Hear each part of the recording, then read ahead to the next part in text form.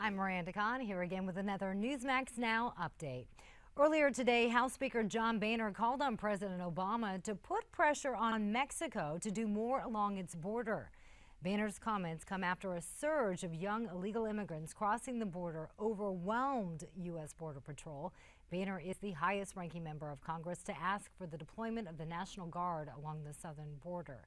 Arizona Congressman David Schweikert was on America's Forum earlier today.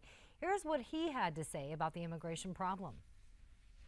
We need to shore up our border presence, but as you know, this is only a small portion of the solution. And Congressman Schweikert recently proposed a bill which would send the National Guard to the U.S.-Mexico border. ISIS militants seized a former chemical weapons facility from the Saddam Hussein era. U.S. officials say the weapons stored at the complex are old, contaminated, and hard to move. Mustard gas and sarin are just some of the chemical agents once produced at the facility.